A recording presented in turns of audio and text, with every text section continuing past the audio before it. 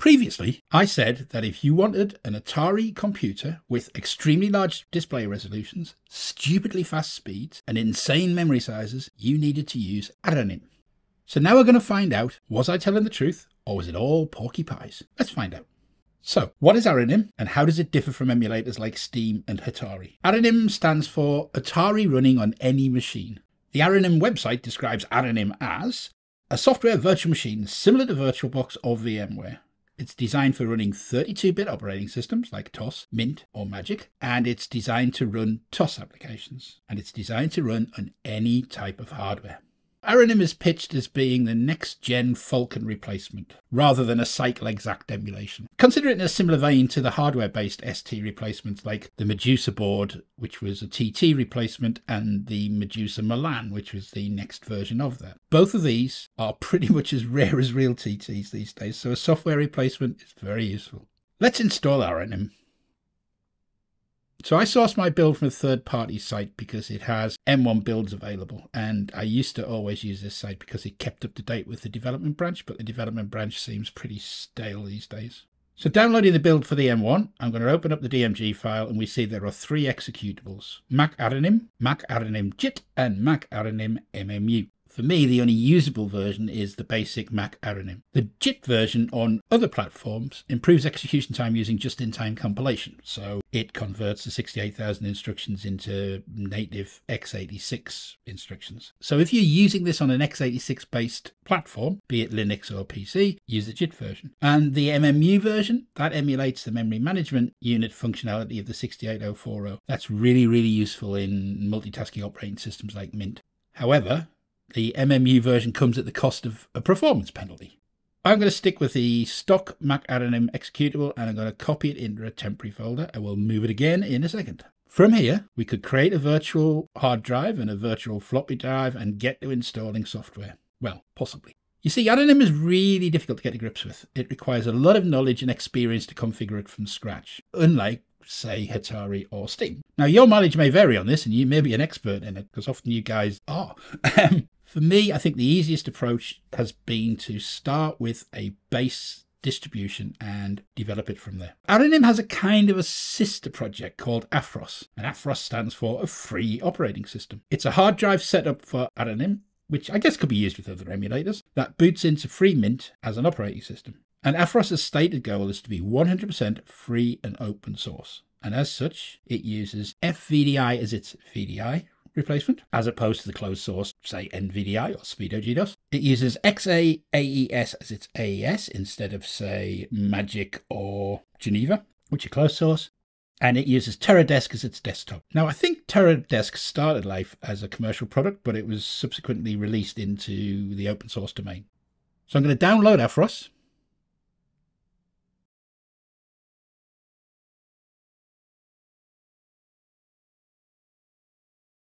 And I'm going to unzip it.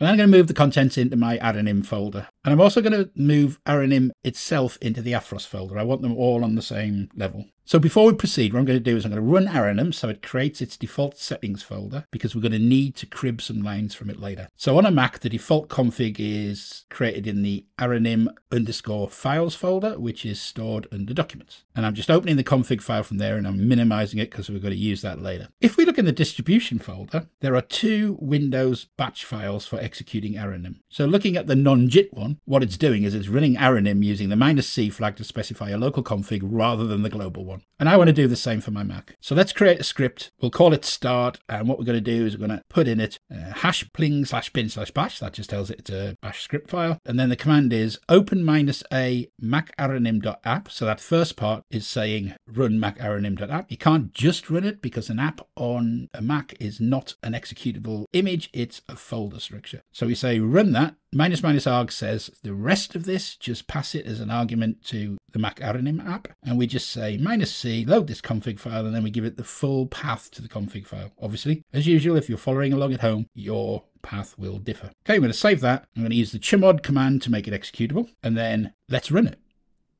Okay, that's looking good, but I'm trapped. It says hit the pause button for setup. I don't have a pause button on my keyboard. Hit left shift plus left control plus left alt plus the application key. Doesn't work on my machine. Don't have an application key. Or hit the middle mouse button to release capture. And I don't have a mouse. The mouse that I don't have doesn't have a middle button. So I'm going to tab out of the application and kill it. So to fix this problem, we need to open the AFROS config file, and we're going to copy some stuff out of that default config file. So let's maximize that. So we're going to copy the hotkeys section out of the Mac version and into the AFROS one. So now on the Mac, we have, when we run it, Apple key plus comma will bring up the ARAnyM settings. And Apple key plus escape will release mouse capture. So you've seen a few tantalizing glimpses of what you're getting here, but I've been getting my config sorted out. So let's see what we have. So I'm going to boot the machine, and we're going to go through what's actually happening when we boot it. So first of all, we have emutos. See, got it right again. The version is straight out source control, so it has a version tag with a CVS line in it. It's not an official release. I'm not sure if this is actually a custom build or not. I do recollect reading somewhere that they did some modifications to make direct hardware access better, but I can't find the reference, so perhaps that's not true. So the machine type is marked as ARAnyM. It's not marked as any official Atari machine. It's its own system, remember, so it's not an Atari Falcon. It's an ARAnyM. It comes with ST-RAM with 14 meg and fast TT-RAM with 64 meg-ish. Okay, so next up, it loads the DSP driver, the network driver, and yes, if you fiddle with it, you can get this virtual machine onto internet. A file system driver, the ARAnyM host file system driver to allow it to access my Mac's hard drive, the Minix file system driver for Mint, and then it boots into Mint. And then Mint loads the following. Glue stick is the TCP/IP layer. Clocky synchronizes the clock. The Magic sound driver, and then the ARAnyM JPEG library. This is kind of the first place where we get a hint of how fast this machine can be, because what this allows you to do is offload the decoding of JPEGs from the 68000 emulator onto my Mac's M1 processor. So obviously that's going to be lightning fast. So next up, we have FVDI boots, and there's a little menu there that allows you to set options. Just bear in mind that 3 is 1400 by 1050 resolution. And then once we complete the boot, we're into the desktop. Before we go any further, what I want to do is do another reboot and find out what pressing that 3 key does during boot. Right, pixels, lots of them. So checklist time. I promised extremely large display resolutions, and I think that's a tick.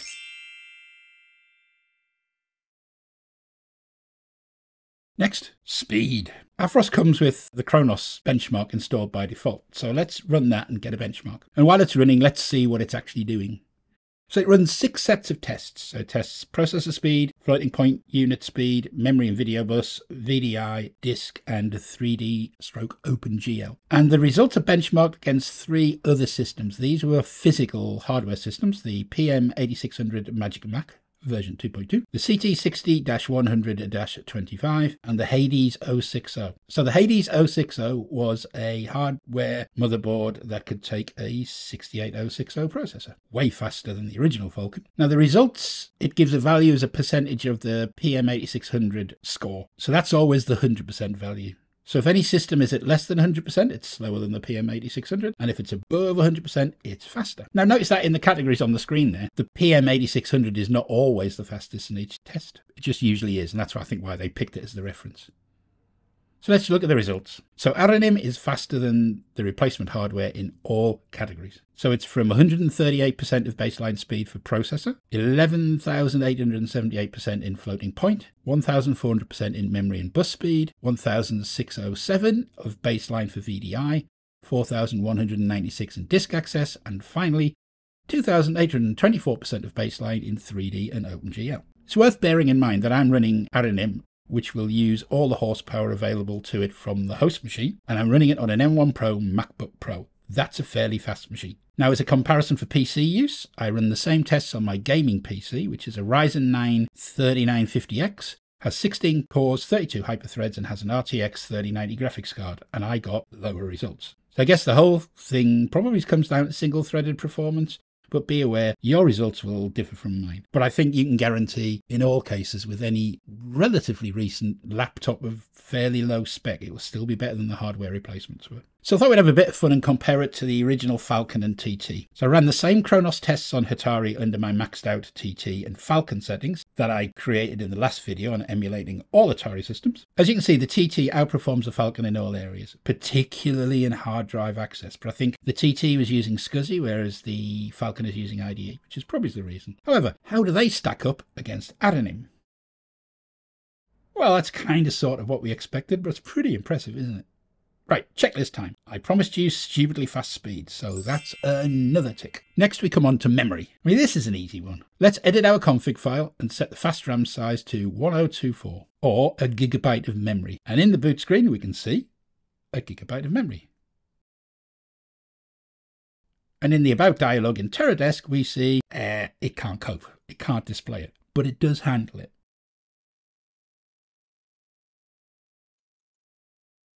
So for our checklist, we now have insanely large memory sizes, check and double check.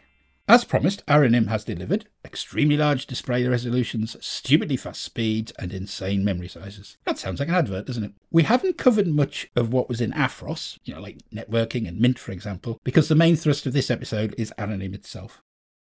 So, do I love it? And is all future Atari content on the channel going to be based around it? No. For all its benefits, there are some drawbacks, and for now they prevent me from using it. These are full screen usage. I like to immerse myself in the Atari world, so when I run Atari, for example, I run it in full screen. However, ARAnyM, when I run it in full screen on my Mac, flickers, and that is just annoying. Next thing, mouse capture. I mean, this actually purely sucks, to be honest. I seem to need to constantly release the mouse capture and regain it again to get the Atari mouse and the Mac mouse to synchronize, and that just makes it kind of unusable. Now, I'm sure both of these can be potentially fixed by installing drivers or tweaking the config, but this brings me to the last and the biggest drawback for me, which is complexity. ARAnyM is complex. Getting anything working is a bit of a chore. The biggest problem is that the config is spread all over the place. It's in the app config, it's in the applications config dialog, and then there's the config file, which we've edited a couple of times in this video. But there are also various drivers and auto folder apps that make ARAnyM what it is, and they have their configs spread all over the system. Some are in the auto folder, some are in the root folders, others are just kind of hidden in plain sight. None of this is easy to find, and it's not documented too well. I mean, actually some things are overly documented, if you get my drift, but confusing to read. I don't want to come across all salty, because I really appreciate what this is and what it could be for me. But for now I'm going to stick to Atari, and I'm going to spend some time in the background playing with and researching ARAnyM more thoroughly, and then we'll see where we go from there.